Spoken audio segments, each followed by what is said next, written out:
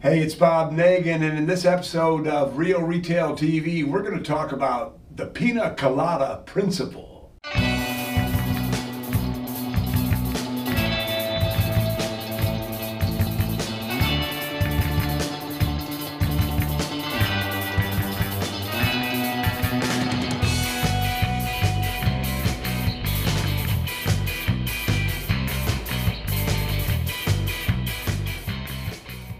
So the Piña Colada Principle simply states that there is always a hook available that you can use to drive traffic.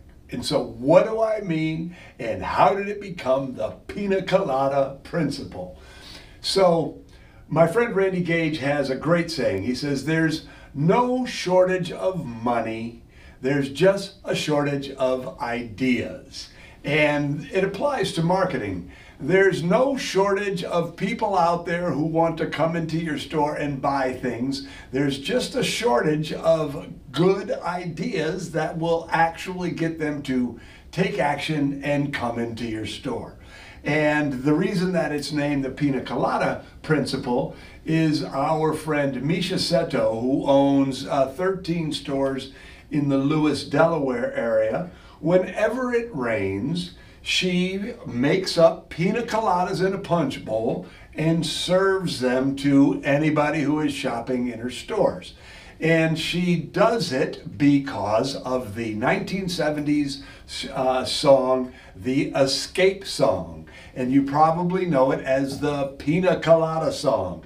Do you love pina coladas? Getting caught in the rain. That song was the #1 song of the 1970s in the United States. And when I started to sing it, you probably remembered it. You might not have liked the way I sang it, but you probably remembered it. And so there's that association, there's that hook between pina coladas and rain. And what Micha said was that when it rains on the shore, her traffic goes way down. Her customers, the people who are on the Delaware shore, tend to go to the outlet malls, not shop in downtown Lewis.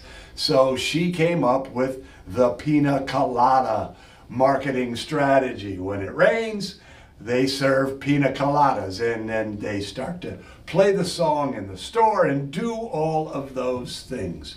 Our friend Kelly Larson, if it snows early in the season, she gives away a free ice cream cone. Why? When it gets cold, people don't want ice cream. So she has an idea, a pina colada idea to get people into the store. There's always something you can do. It's just a question of thinking about it, being clever, and being willing to hustle. I want to say that also. So many retailers, and this is not a judgment, but there's the field of dreams mentality happening where if I open my store, they will come. And that's just not a truth. It's just not a reality. And back in the early days of the Mackinac Kite Company, when I started my career, right next to our store was the Dixie Tavern. In the Dixie Tavern, the whole, the whole wall was windows. And everybody wanted to sit at the window seats because they faced the Straits of Mackinac. Beautiful, beautiful view. But if there was nobody in the store, my brother Steve and I would take a wind-up bird, a timbird, a French ornithopter. You wind it up, and then it flaps its wings, and it flies. And one of us would get on one end of the window, and the other would get on the other end, and we just fly this bird back and forth. And all the customers, they were just sitting there eating their dinners.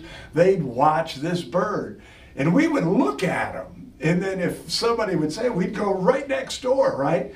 So the point is it could be argued that we were being obnoxious and we were interrupting somebody's dinner, but I can tell you that we were hustling, that we needed the traffic, and we did what we needed to do to drive the traffic.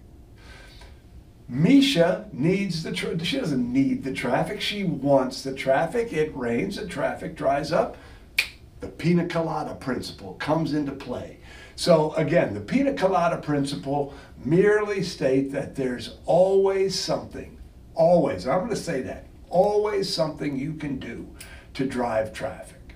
So I hope that this episode of Real Retail TV stimulated your brain and got you thinking about things that you can do to drive traffic at times when you might be slow. Or drive traffic at any time, but this whole idea of there's always something you can do. So if you do something fun, put it in the comments below. I'm Bob Megan. We'll see you next week.